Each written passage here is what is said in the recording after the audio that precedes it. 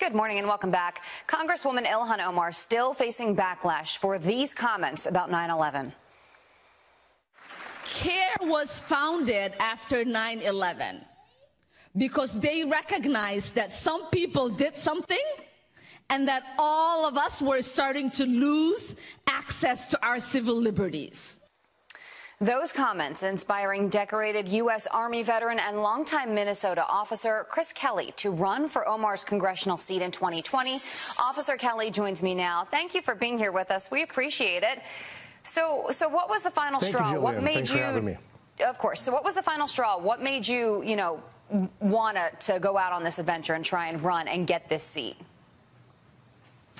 Well, I've said on other interviews that this was that statement was kind of a slap in the face to first responders and everybody who died in that horrible day.